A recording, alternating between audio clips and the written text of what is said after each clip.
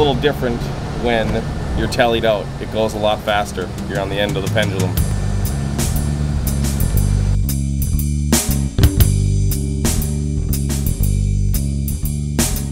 West Virginia Division of Highways Bridge Safety Inspectors are out in the elements all year round, ensuring the safety of nearly 7,000 bridges.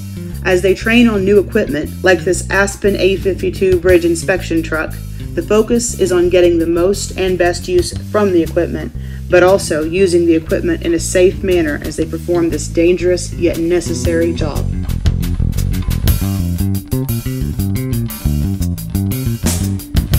Then I'm going to open boom 2 and boom 3, keeping boom 3 level while I'm doing it.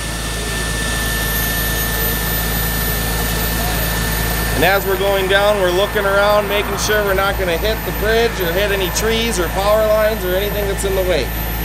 What we're up here for is we've obtained a new Aspen A-52 underbridge inspection unit.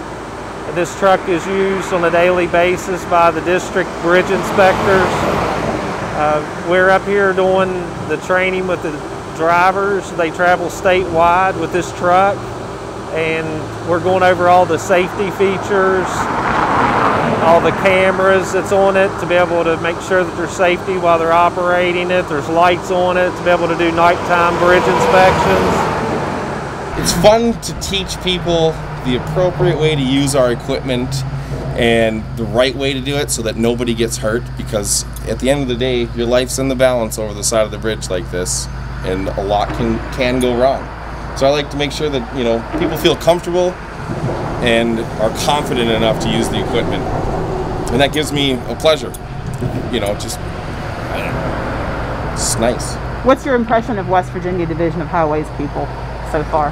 Every single person I've dealt with is extremely willing to learn and has no problem, you know, listening to my instructions and getting stuff done. It's been great. I was just actually talking to somebody about that just a little bit ago.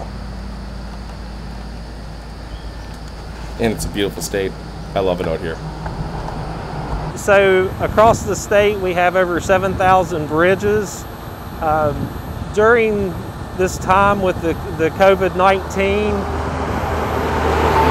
we have bridge inspection is essential. These guys have not stopped working.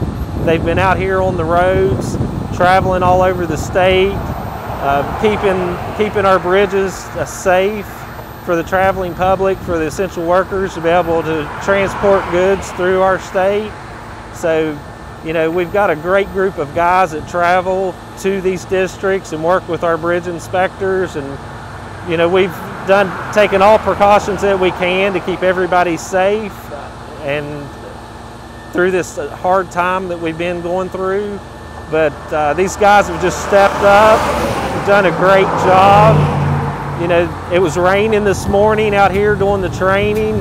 Nobody complained. They just put the rain gear on and got out here and did what they had to do.